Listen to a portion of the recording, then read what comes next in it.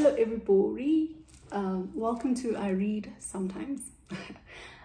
Today we are going to be covering a book called, Little Sons.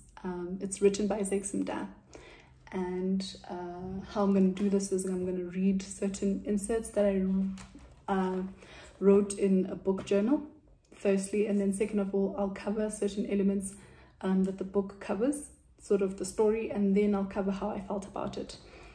And I'd highly advise keeping a book journal in your reading journey. And I heard this from a video by Usiand.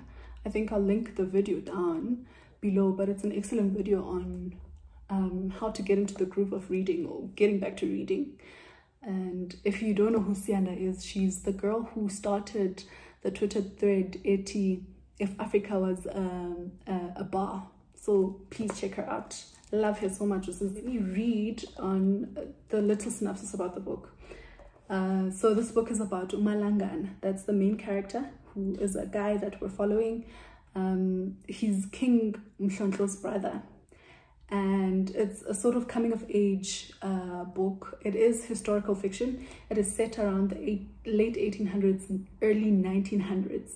And it touches on colonialism and love.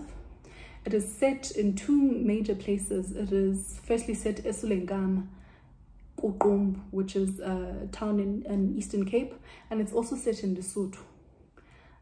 So yeah, this is Malangana's journey of coming back home and being reunited with his love, basically. Let us start by first impressions, the cover.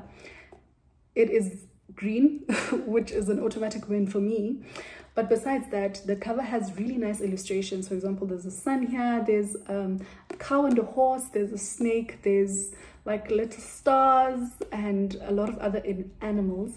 And you might think that this is just random illustrations, but as you read the book, which is a nice touch of it, as you read the book, everything in this cover sort of relates to the story. And it's a really, really nice touch.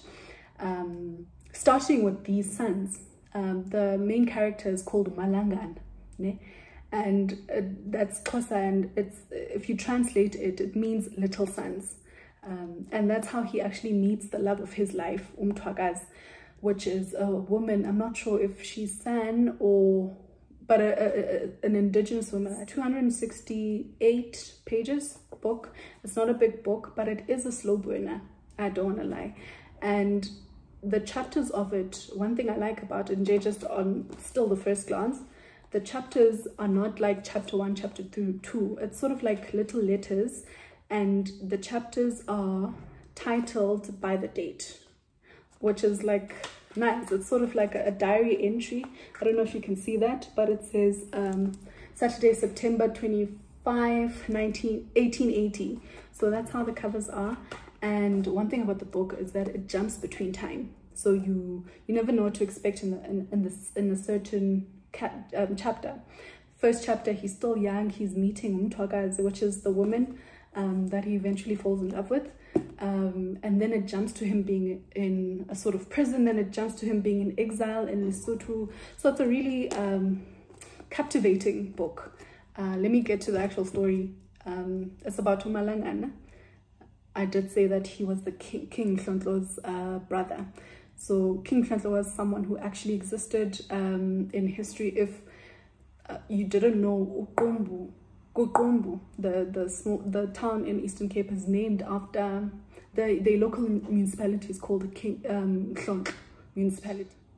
Covers his relation to his brother and his relation to a lot of people in his nation and colonialism. And it covers them going to war. It covers him having to sort of leave his love behind and leave his people and behind to go into exile in Lesotho. It covers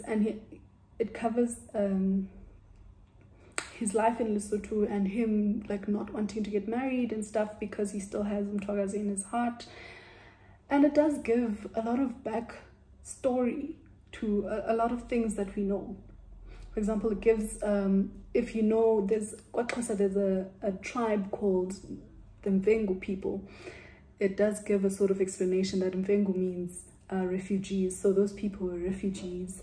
It gives history on a certain clan.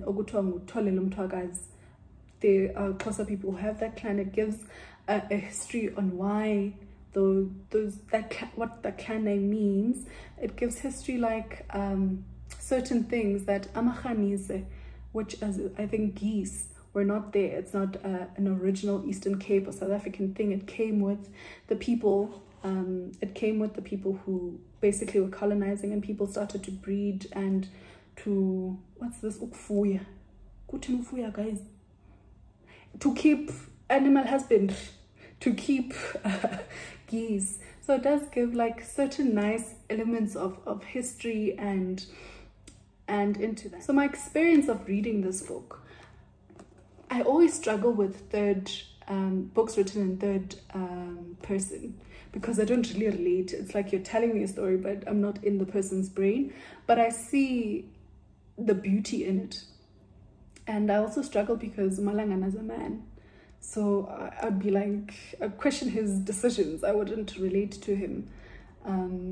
But it is a beautiful journey, and I was left wondering, Uba, shame, doesn't he regret going into exile? Because he goes into exile for 20 years, and I'm thinking, if I had to go to exile for 20 years, like how would you feel? Is that life wasted? And he didn't seem regretful. He didn't seem like he was just happy and wanted what he wanted. So props to him for that. It's certainly interesting to relate to, because it's set in a different time, but I loved being in that specific time. Yeah. I think my final words about this book is an excellent book. It's a great book. I enjoyed reading it.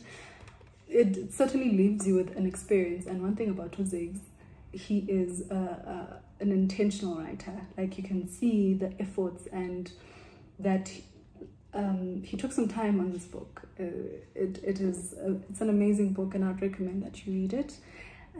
So yeah, thank you for joining me in this discussion or review on Little Sons by Zakes Mda. See you on the next one. Bye.